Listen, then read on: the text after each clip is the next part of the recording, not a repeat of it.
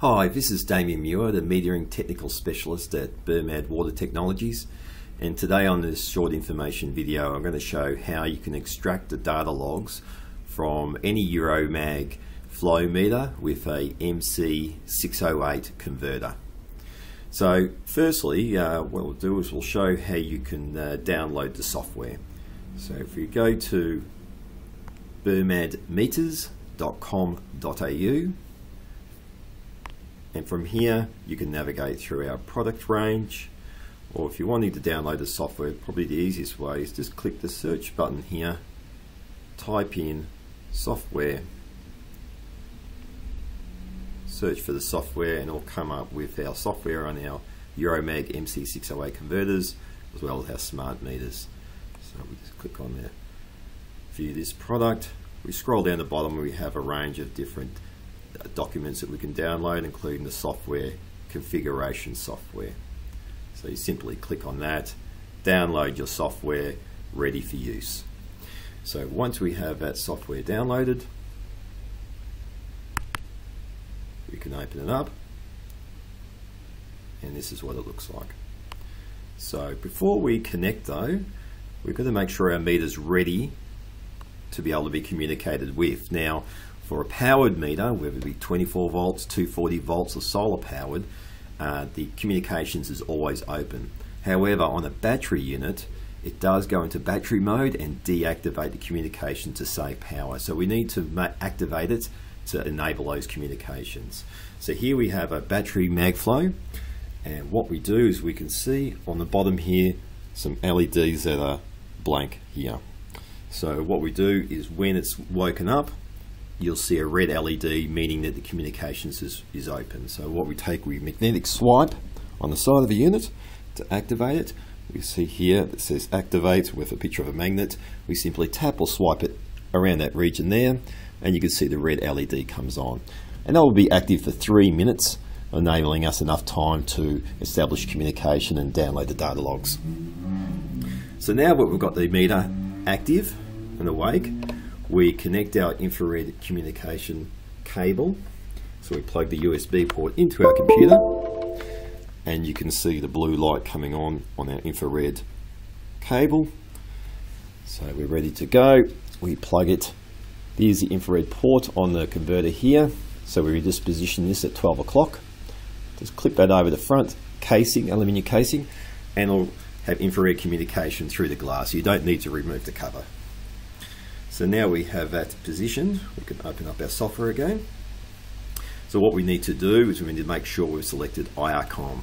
So infrared communication is our method. Here we just use, keep these as the standard communication settings, and we just select the appropriate COM port here. So you have, might have multiple COM ports here that are populated. If you have quite a number and it's difficult to know which one to choose, probably the simplest way to find out is just connect your USB cable from your computer, reopen that, and you'll see one has disappeared here. So I know that it's COM10 as I've reconnected again, and it'll reappear. So there we go. We know it's COM10. Now what we need to do is press connect.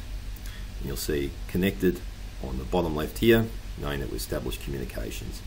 And on the front page here we have our parameters. So we have all the main parameters on the meter, engineering units, all the pulse and alarm outputs, alarms, etc., and some information about the meter itself.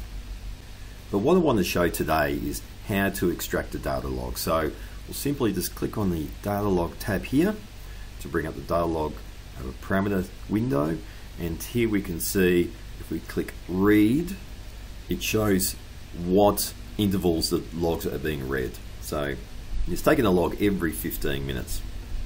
So on the first log, it will be counted as 1, then 2, and sequentially goes up. So here it's showing a start, the first 10 logs from 0 to 10.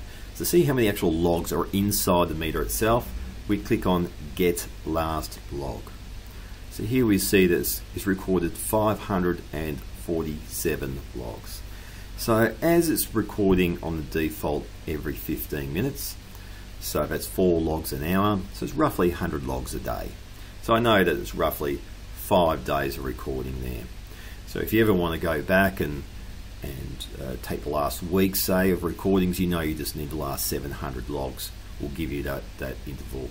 But you might want to just download the whole lot, and after you download it, you can also reset the data log to erase all the logs that you've already extracted. Otherwise, it's a rolling data log. It will just keep recording over the oldest log when it gets full. Now, this data logger can record 200,000 lines of data. So on the 15-minute intervals, that's roughly 6 and a bit years. So plenty of capacity there.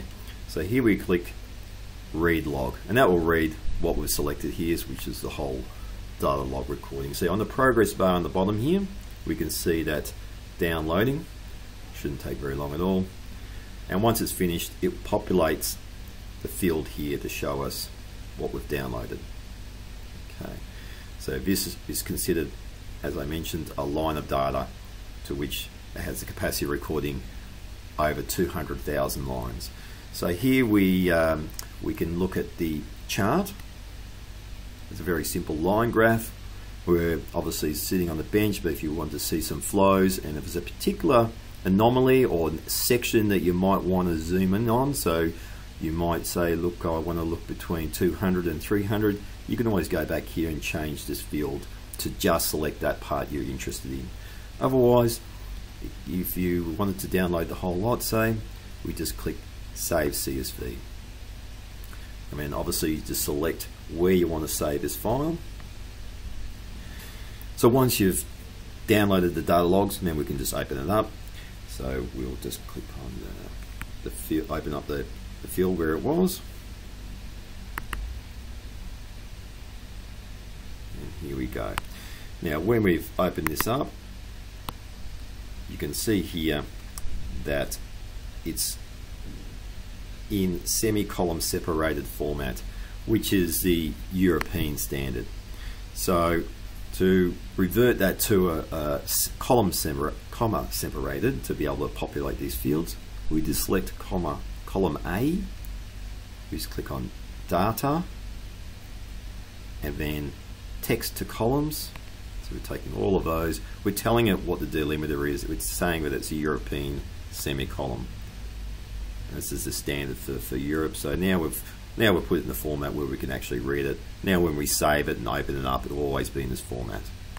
So here you can see any errors that occur, the percentage battery life, what the internal temperature of the board is, very important for battery units. It will give a high temperature alarm once it reaches above 60 degrees. And obviously the captured flow rate, total flow forward, reverse, and time and date stamped. So it gives you all that critical flow information in the meter itself. If you have any other questions, please contact us at Bermad Water Technologies, and thank you for your time.